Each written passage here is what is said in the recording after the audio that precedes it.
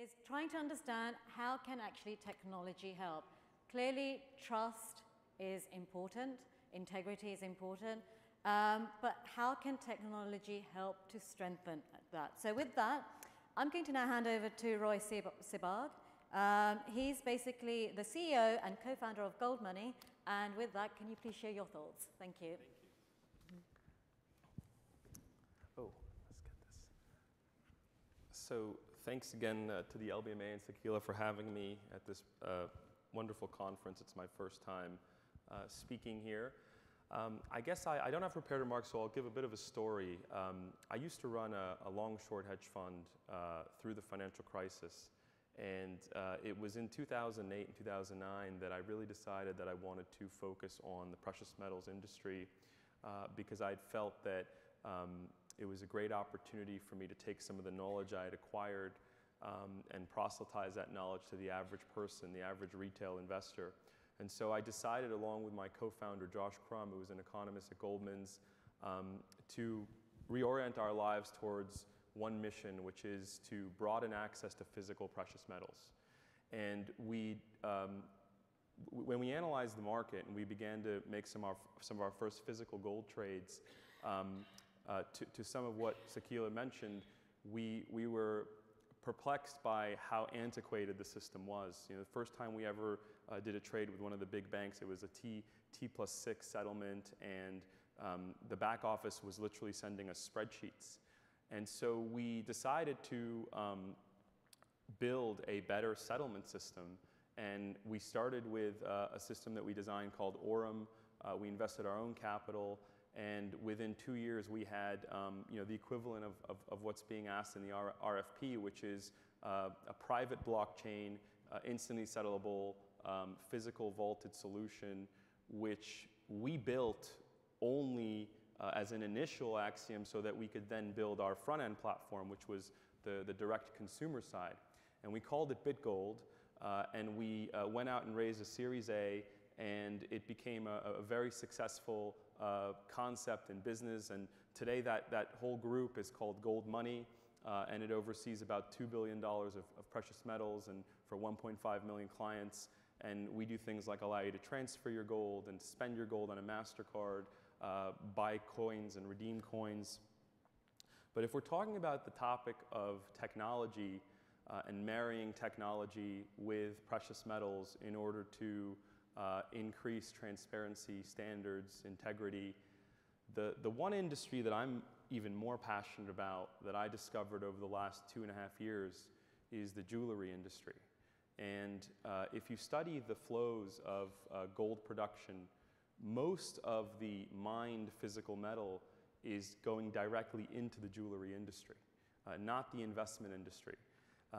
And what the numbers are about $300 billion a year is the annual jewelry industry in terms of at the point of sale, the retail purchaser buying the jewelry at the point of sale.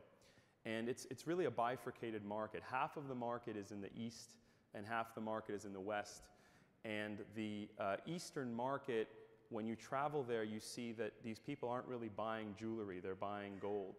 It's generally 24 karat, sometimes 22 karat, and they're buying the jewelry by weight.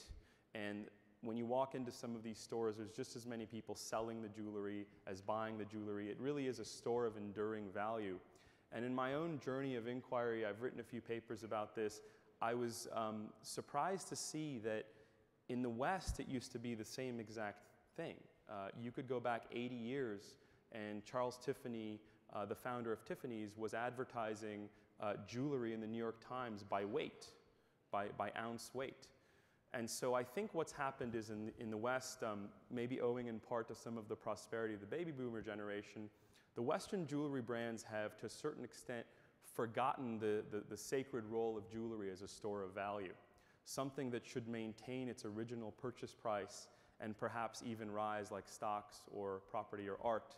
And so the big idea I had a few years ago was to take the ancient tradition that's still alive and well in the East and bring it to the West by building a direct-to-consumer luxury jewelry brand that would only sell 24 karat gold and platinum jewelry, and then using technology, sell it by weight. so that the price is changing every single day. When gold goes up, the jewelry is more expensive. When gold goes down, the jewelry is less expensive.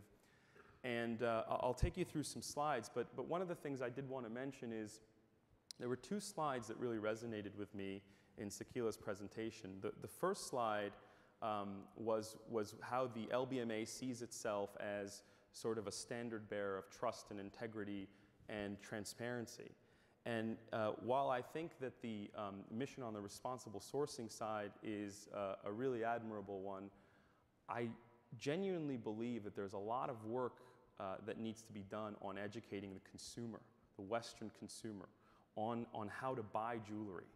And if I can give you a few examples, if you walk into one of the mainstream jewelry brands today, and you ask them what the weight of a piece of jewelry is, a piece of jewelry which is just homogeneous metal, say like a Cartier love bracelet without diamonds, they won't tell you what the weight is.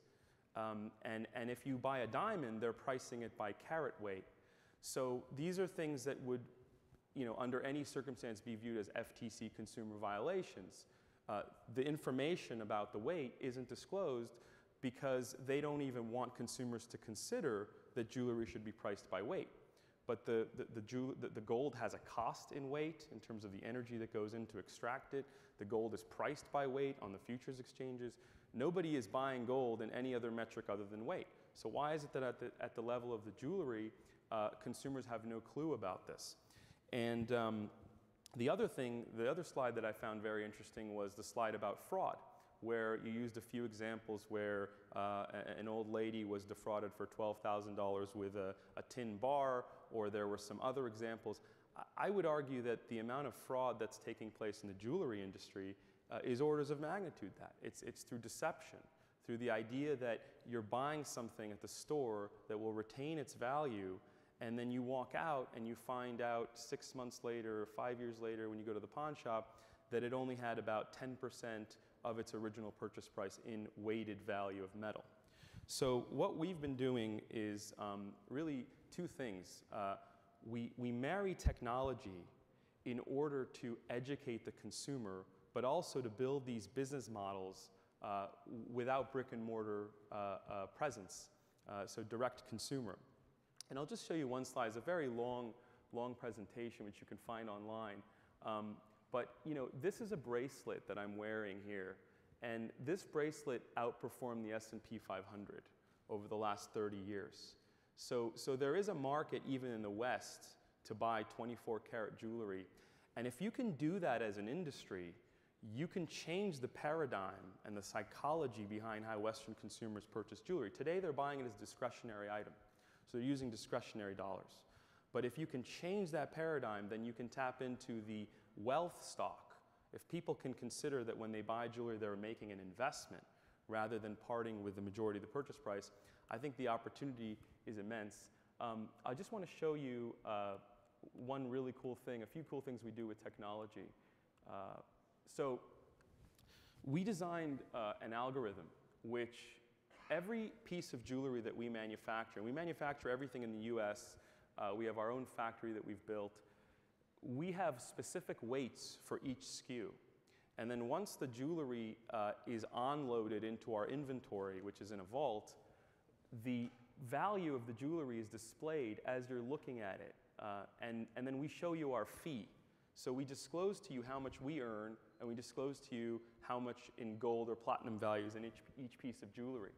And then once you buy the jewelry, this is also really cool. It's just like an investment portfolio. You can track the value of your jewelry with the average price paid, and you can see your performance in 100 different currencies. And you can also sell the jewelry back to us. We send you an envelope like the old way Netflix used to do, or you can exchange it. So these are really cool ways to use technology, in my view, to educate the consumer with good information. And what I've seen over the last decade, especially with my generation, dare I call myself a millennial, is the thing that really resonates with millennials is good information. Good information makes millennials feel very empowered. And when they discover something that was perceived initially as conventional wisdom through the time they were young, then they really like to pounce. And so, yeah, these are some of the great things that we're doing. It's called Mene. We have a booth here if you'd like to come by. We're actually giving away some free jewelry, so you can come by and check it out. But that's really how I've taken the approach to marry technology with precious metals, and with a great emphasis on the jewelry side. I really believe that the LBMA and the industry should focus on educating. So I don't think gold will ever lose its appeal. It has nothing to do with consumer demands or economics or anything. That has to do with physics. It has to do with the element. As the speaker recently said, it's so difficult to, it's almost like a Sisyphean task to control the supply chain of gold because it's an element, right? It's an atomic element that it's impossible to get down and define it. But that's the same reason why people will always buy gold. But what I think the industry can do is improve the transparency for how the consumer engages in jewelry. When they're buying jewelry, they should really know, and it goes all the way to the point of sale as well. I think there can be some great standards implemented at the point of sale. So thank you very much. Great. Thank you very much for that, Roy, and actually your perspective on how technology can actually provide us with opportunities, and actually the focus there being education and how technology can help us get to the end consumer in helping to understand and educate.